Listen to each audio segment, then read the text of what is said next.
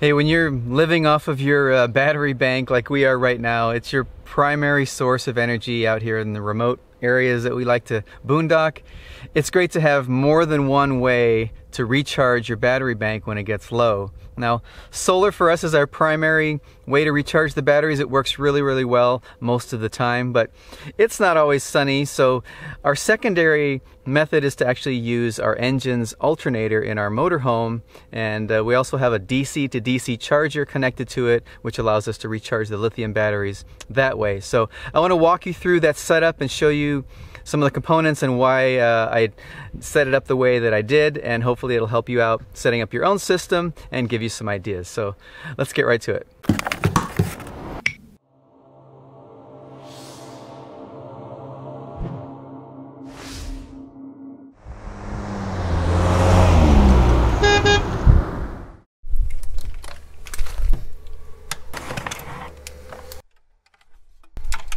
So why do I need a DC to DC charger in the first place?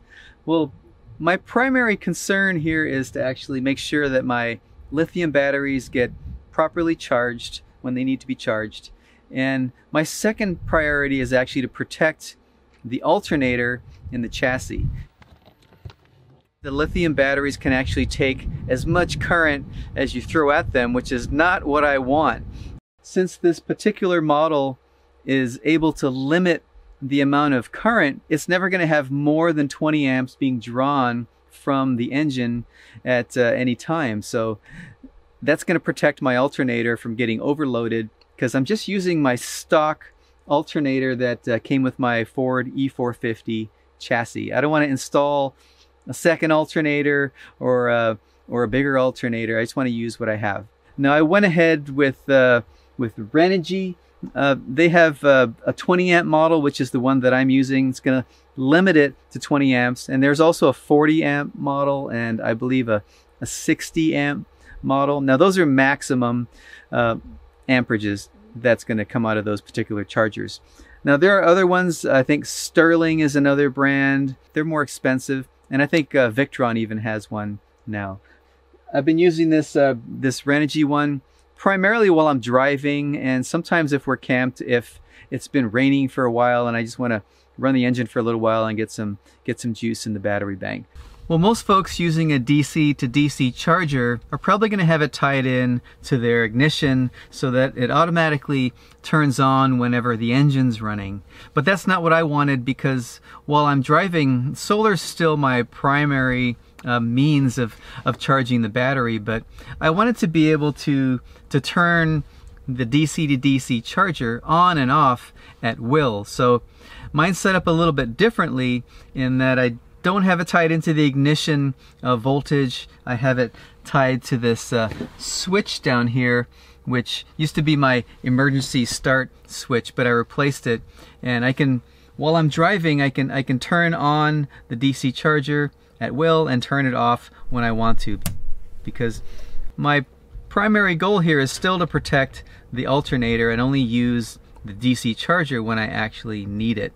Now, in order to figure out what my state of charge is of the batteries while I'm doing that, I have this this gauge here, which is tied into the house battery voltage. So I can tell based on the voltage level what the state of charge is for the lithium batteries, because the way the charging curve for lithium batteries goes is that it stays pretty constant, say at 13.2, 13.3, 13.5, and then right at the end it starts to spike up to 14.6. So it's right at the very end of that charging cycle. So I know once it gets up to 14.4, 5, 6, that at that point the lithium batteries are charged. So let me show you how this whole system is connected together, and we'll start under the hood. Now under the hood here, I already had a connection between the house battery bank and the chassis battery, which, you know, the alternator is also connected to, and that went through this this solenoid, which was connected to a switch in the same location as that other switch I just showed you. Now what that would do is you'd be able to basically hit a switch that was an instantaneous switch. You had to hold it in and it would join the two battery systems if you ever needed to jump the two, say to start your generator, or maybe your chassis battery was dead, you can use your house batteries to jump the house battery. But I really never needed it much, and now that I don't have a generator, I definitely don't need it. Now the DC to DC converter is going to handle the switching of that connection between the house and the chassis battery system. So I just removed that solenoid here, and I connected the two just using a new post, and it's just on the positive connection, because the negative connection from the battery and the chassis still goes to the frame of the RV.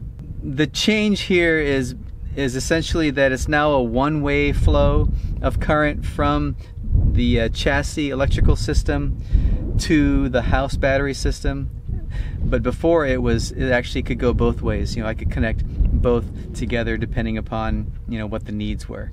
Now I routed that battery cable from the engine compartment into this compartment here, which is where the DC to DC charger lives, and I connected it to a bus fuse that's a 30 amp fuse coming from the alternator, because I don't want it to go any more than 20, so a 30 amp fuse would do the trick. Now from there, on the other end of the fuse, I tied it to a 6 gauge cable that goes into the back of the DC to DC charger, the input.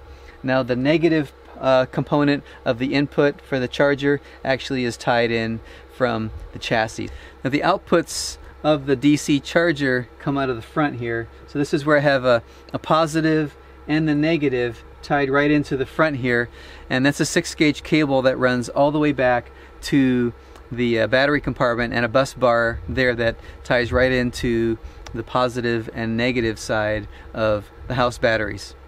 On the front of the DC charger here, there are 5 little dip switch settings that you use to set the type of battery that you have, and I screwed this up at first because the on setting is actually down. I normally would think that the on would be up, so I had them backwards, and the documentation actually is a little wrong, so you have to kind of look up what the appropriate settings were for lithium. But we figured it out, and what it was is that it's 1 is off, 5 is off, 2, 3, and 4 are on. Now, like I said, I screwed this up, and I was helping a friend, Jared, set his up, and he said, hey, it looks a little backwards than what I thought it would be. So he was totally right, and mine was all messed up. So thanks, Jared, for setting me straight. But it wasn't a big deal on my end, because I normally control it manually anyway by switching it on and off. So that's where you set the battery chemistry. And the third thing here is this this lead that goes into this 12 volt input, and that's what actually switches the unit on and off. Now typically you'd set this up to connect to your ignition, and so when you fire up the engine, it powers on the DC charger. But in my case, I have it switched using that switch over in the cab. Now if you want to charge your batteries at a higher rate than the 20 amps that I'm set up to charge, then you're gonna have to choose a DC to DC charger that meets that rating. You can go up to 40 amps, 60, even higher in many cases. But I really wasn't sure what the maximum output of my alternator really is. So if you happen to know that for a Ford V10 chassis, let me know. I think it might be 90 amps, but I really don't know what the stock alternator is set up to output.